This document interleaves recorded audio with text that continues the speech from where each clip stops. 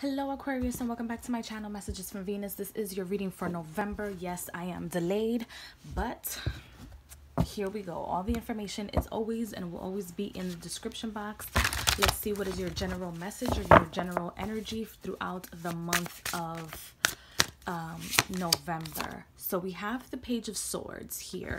So not only are we talking a lot, but we're having a lot of like different expressions.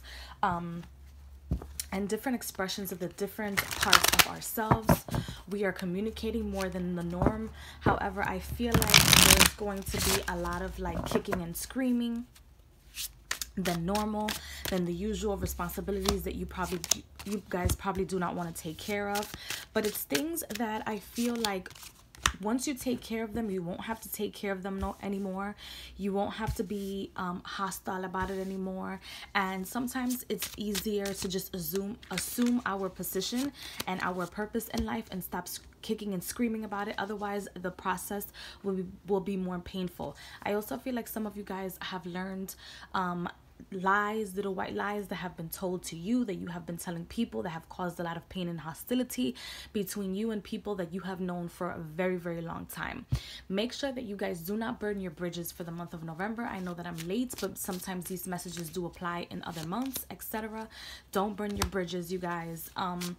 Sometimes it's best to make yourself vulnerable to other people's ideas, other people's thoughts, other people's beliefs, other people's wants and needs about you, and learn to balance that aspect about yourselves, other than you know, being hostile or going against someone just because they're giving you advice that you wouldn't necessarily see eye to eye with or go with, but that's okay. Don't worry about it. I also feel like some of you guys are going to be experiencing some sort of like bipolar energy, because some of you guys are going to want to go ahead, move forward, do things that you normally don't usually do, but for some reason or another you guys are being stopped. And I think it's your own doing, is what I feel here, is what I see is your own doing, because you've had so many horrible previous experiences with whatever it is that you're trying to push forward or propel you forward, that you don't want to hear that there's any more pain involved in propelling forward.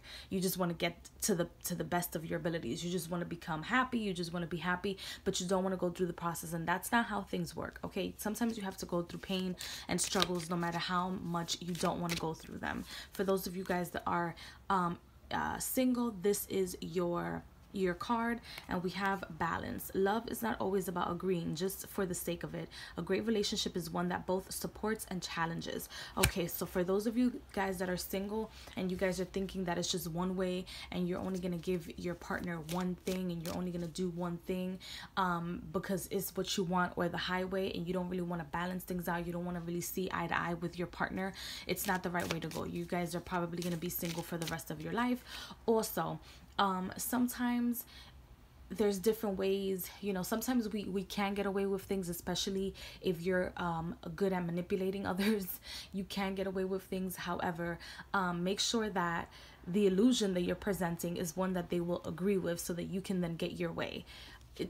If that makes any sense. For those of you guys that are in relationships, this is your card, and we have the Wait. Don't rush into it. Allow nature to take its course. So for those of you guys that are trying to push for commitment, for those of you guys that are planning to push for something that's within the norm or acceptable for society, for you guys to have, wait and don't push. Why? Because I feel like the partner that you guys are with right now, as of the month of November, is probably not somebody that you'll last with more than 2-3 years. Okay, so don't want to give your all to just that one person. Don't just put all your eggs in one basket. Okay, invest where you can, see where things are going. I know that that's easier said than done, because 3-4 years is a very long time from someone's life. That's like half of a decade. So literally it's like half of a decade. So just know that if you see red signs and you see that where this relationship is going right now,